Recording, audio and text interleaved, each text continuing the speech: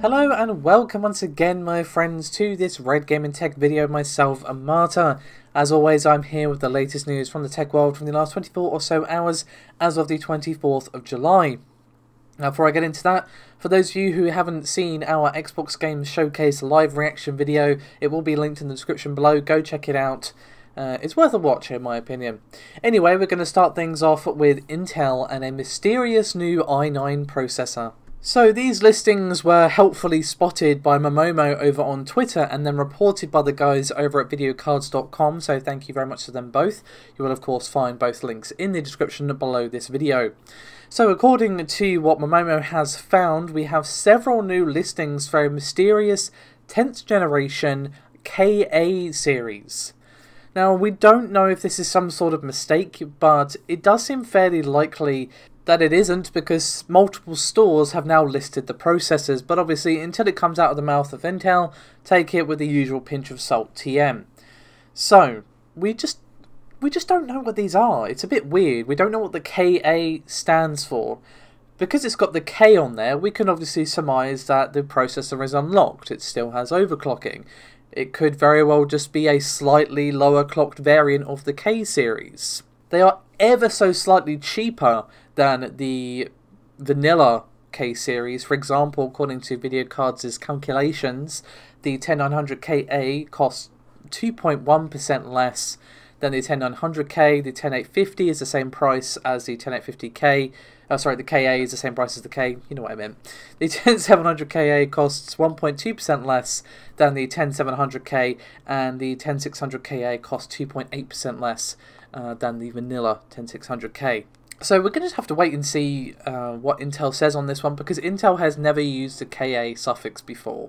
So it could literally mean anything. It could mean that you get a free pie with the processor, for all I know. I mean, that probably isn't what it means, but, you know, it's an option.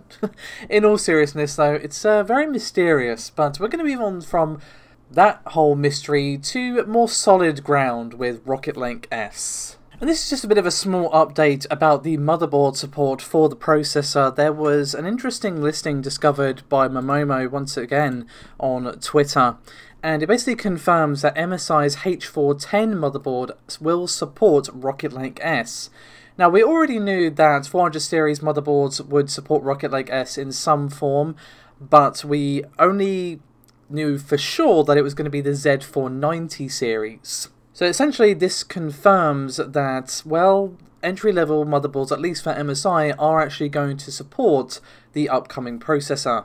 Now obviously with this, all the relevant links, there we go, that's a word that I want, will be in the description below, including the PDF to the MSI listing itself, so you can see that it will support Rocket Lake S outside of the screenshot I have obviously provided. So that's not the only Rocket Lake thing I have for you today. I did say this was a lot of Intel news to start off with, so we got this topic and another Intel topic up next, so buckle in, boys. Anyway, we have some interesting updates regarding the clock speed of Rocket Lake S next. So this time around we have someone different to thank for this particular leak. It is Leakbench over on Twitter. Of course you can find it below. And they have discovered a benchmark for the upcoming Rocket Lake S processor. And it is a Geekbench listing this time around, and you can clearly see that it was recognized, as a Rocket Lake S part. Now the only downside is we don't know which Rocket Lake chip this is. It's probably the flagship part, just judging from the specs that we can see here, but that is an educated guesstimate. We don't actually know for sure that it is, but it has a likelihood of being the flagship processor. In terms of the scores, it was 1507 in the single core score and 7603 in the multi-core score, but what's really interesting here is that you can quite clearly see that, well, Rocket Lake S, is actually capable of boosting to 5 GHz after all. Now obviously there's also something else to keep in mind with this. This is an engineering sample. We don't know how early of a sample it is, of course, but with an engineering sample you can usually expect some difference between the clock speed and the specs and everything that you see in early leaks, benchmarks and so on, compared to the actual finally released chip. but it is still promising that this benchmark exists and does show that Rocket Lake S is actually capable of boosting to 5 GHz, at least in this instance. I would want to see more benchmarks showing this before we celebrate too much, but it's definitely encouraging, and I'm definitely pleased to see this because, as I've said many times until you're probably sick of me hearing it, it's better for us as consumers if both Intel and AMD are remaining competitive against each other. One company getting complacent and not bothering to try is not really good, because it just means that we're not really seeing any real innovation, because the person in the lead has no real reason to take risks, to spend money, to R&D, because, well, they're already in the lead. Their opponent isn't challenging them. Why would they bother? Now, I'm not saying that's the position that AMD are in, but AMD have definitely been on fire lately, really challenging Intel, and the results in the sales and the feedback on Ryzen have really spoken for themselves. But we're done with that. We're going to move on to our final Intel topic for today, which is regarding Alder Lake. Now, this information thankfully does come from the mouth of Intel themselves. They actually did their earnings presentation today, and they revealed their plans to launch the Alder Lake processors in the second half of 2021. However, they did have some disappointing news to go alongside that, in that, well, they have delayed their entire 7nm product portfolio, and this is shifted by at least 6 months, and it has now been delayed until at least 2023. But let me not put words in their mouth, let's hear what they had to say for themselves. They said, quote, Intel is accelerating its transition to 10nm products this year, with increasing volumes and strong demand for an expanding lineup. This includes a growing portfolio of 10nm based Intel Core processors, with Tiger Lake launching soon, and the first 10nm based server CPU, Ice Lake, which remains planned for the end of this year. In the second half of 2021, Intel expects to deliver a new line of client CPUs, codenamed Alder Lake, which will include its first 10nm based desktop CPU, and a new 10nm based server CPU, codenamed Sapphire Rapids.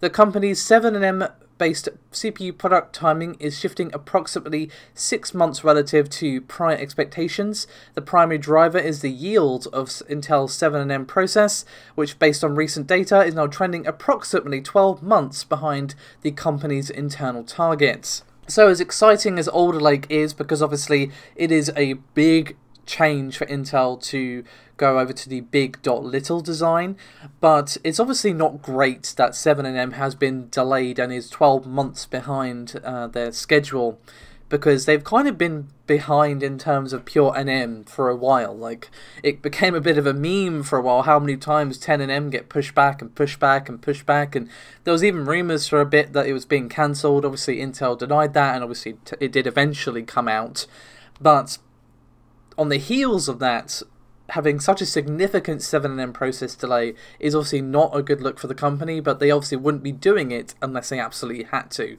And just to put this in some sort of perspective, according to their current roadmap, and of course this can change as time goes on, AMD are going to be on Zen 4, that being 5nm, by the sort of 2021-2022 range. So obviously there's more to what makes a good processor than raw nanometers, obviously, but it's not exactly good that AMD are going to be so far ahead of Intel in that respect, and obviously further delays could happen. Obviously that something could happen to make it faster than they expected and release sooner than they thought, but we obviously just don't know.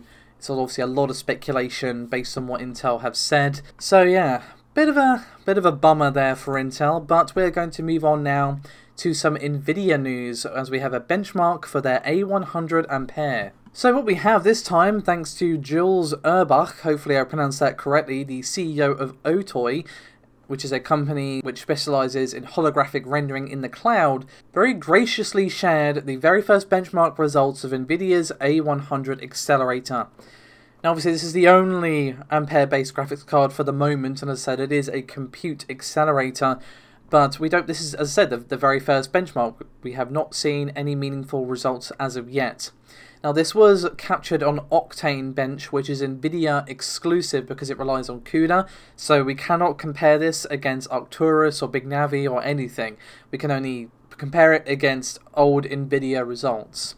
So according to Jules, he said, quote, a record-breaking results. The Nvidia A100 has now become the fastest GPU ever recorded on Octane Bench 446 OB4.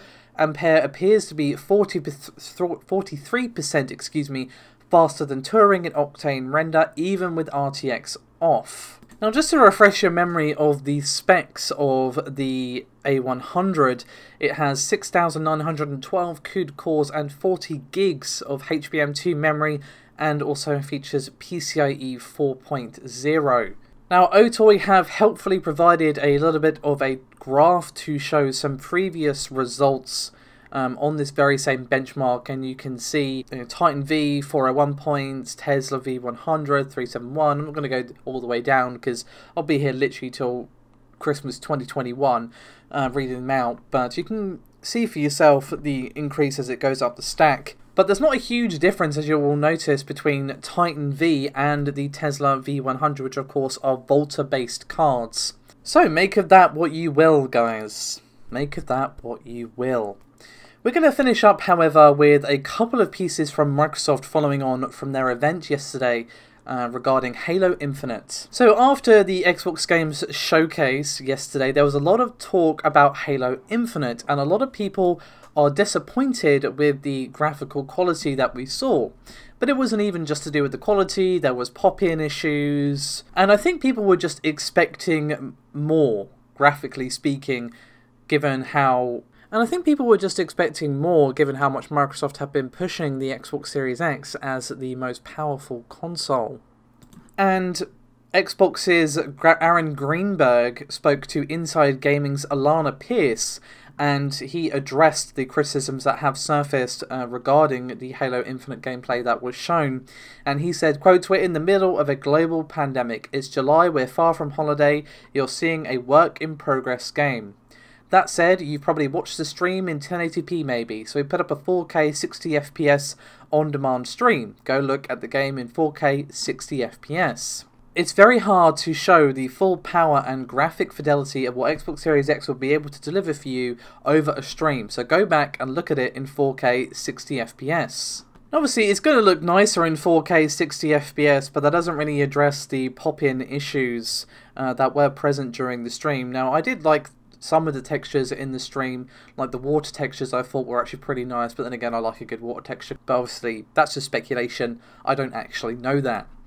There's another thing regarding Halo Infinite though. There were some comments from a 343 developer during a Q&A session, and they revealed something rather interesting, saying, quote, the game was captured from a PC that is representative of the experience that players will have on an Xbox Series X. Now obviously it's not uncommon for games that are still in progress to be shown on PC when they are coming out on PC, and it's obviously fairly common to Microsoft to do this.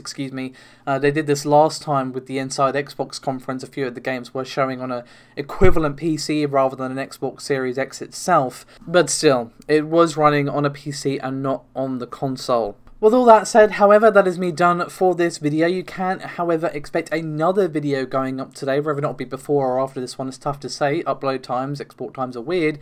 But regardless, there will be another video from us today. So thank you so much for all your support. It really does mean a huge deal. And I will see you guys next time. Have a good weekend. Bye-bye.